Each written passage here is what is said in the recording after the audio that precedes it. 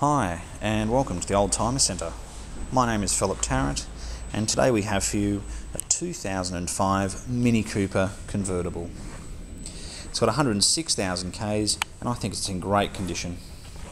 It's got your alloy wheels, it's silver with your charcoal interior.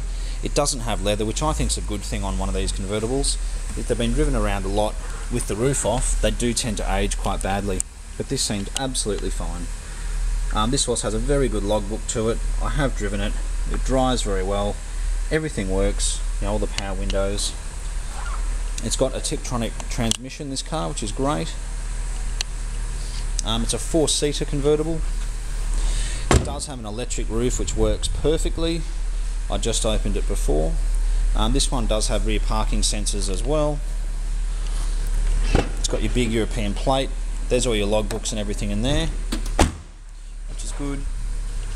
Even the alloy wheels seem to be almost unmarked, which is quite unique. So a lot of these minis have just been driven around the city, and they just tend to have a few parking dents and things. But this seems to be a very, very good car indeed.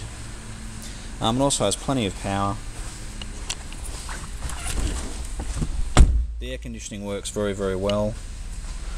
There's all your gauges and things up there. Here's the controls for the electric roof and your windows as well. And then you've got your power window switches for the front here. So if you're looking for a mini convertible, definitely come and have a look at this one. I think it's in very good condition, it drives very, very well, and the service history is very, very good. So look, we're the Oldtimer Centre. We're located in Marrickville. Come and have a look, take this for a drive. You're certainly not going to be disappointed. It really is a lovely car.